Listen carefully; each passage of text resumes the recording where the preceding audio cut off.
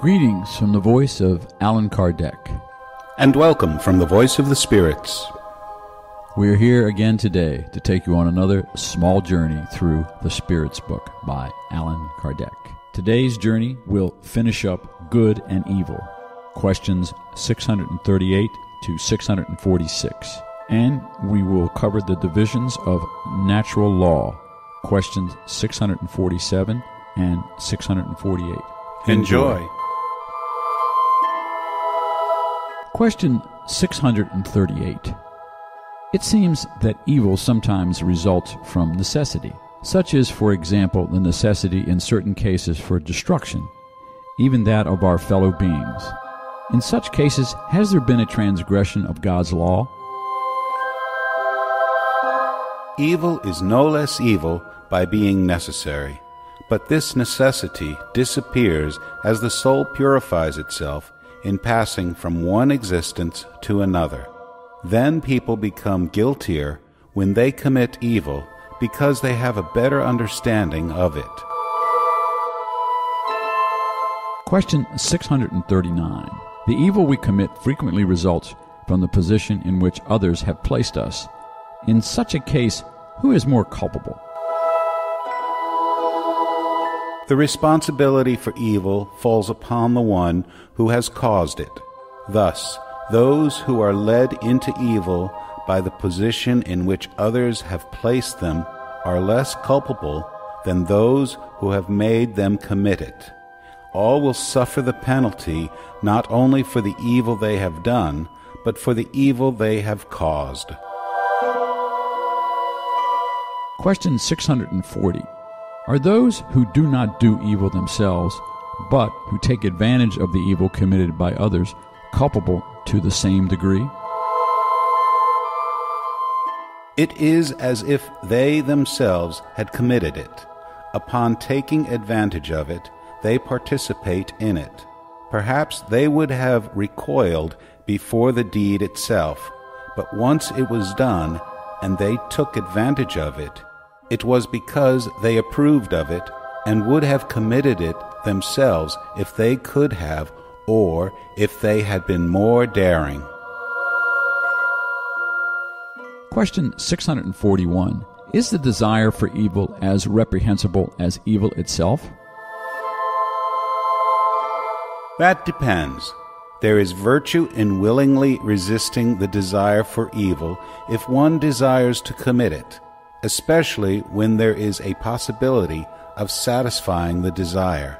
However, if it is only because the opportunity did not present itself, the person is culpable. Question 642. In order to be pleasing to God and to ensure our future situation, is it enough simply not to do what is evil? No, all must do good to the best of their abilities, for all will answer for all the evil that has resulted from the good they left undone. Question 643. Are there persons who have no possibility of doing good because of their position? There are none who cannot do good.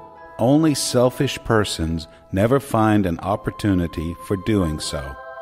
It is enough to come in contact with others in order to do good, and everyday life offers such a possibility to whomever is not blinded by selfishness. Doing good does not only mean being charitable, but also being as useful as possible whenever your help is needed. Question 644. Aren't the surroundings in which certain people live the main reason for many to involve themselves in vice and crime? Yes, but even then it is the result of a trial chosen by their spirit in the state of freedom. It wanted to expose itself to temptation in order to have the merit of resisting it. Question 645. When individuals are immersed in an atmosphere of vice, doesn't evil become an almost irresistible draw? Draw, yes. Irresistible, no. Because in the midst of such an atmosphere of vice, you can nonetheless find great virtue. There are spirits who have the strength to resist, and who have, at the same time, the mission of exerting a good influence on their fellow beings. Question 646. Does the merit of the good that one does depend on certain conditions? That is, are there different degrees of merit in doing good? The merit lies in its difficulty. There is no merit in doing good if there is no self-denial and if it costs nothing. God takes more notice of poor individuals who share their only piece of bread than of the rich who give only what is superfluous to them. Jesus told you this in the parable of the widow's mite. Question 647. Is the entire law of God contained in Jesus' maxim of loving one's neighbor? This maxim certainly reaffirms all humankind's duties towards each other, but it is necessary to show them its application, because otherwise they will neglect such duties, as they in fact do nowadays.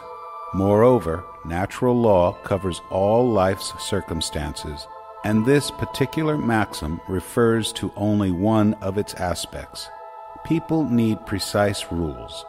General and overly vague precepts leave too many doors open to interpretation.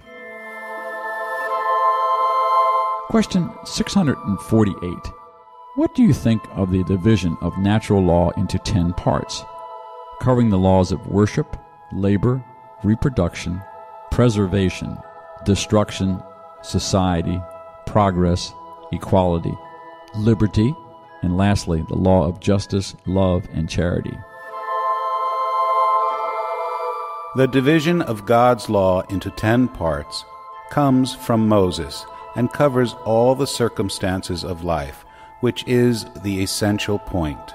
You may follow that division, although like other classification systems, it does not contain anything absolute.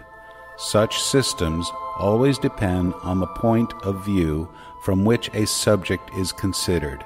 The last law is the most important, since through it humans can advance the farthest in the spiritual life.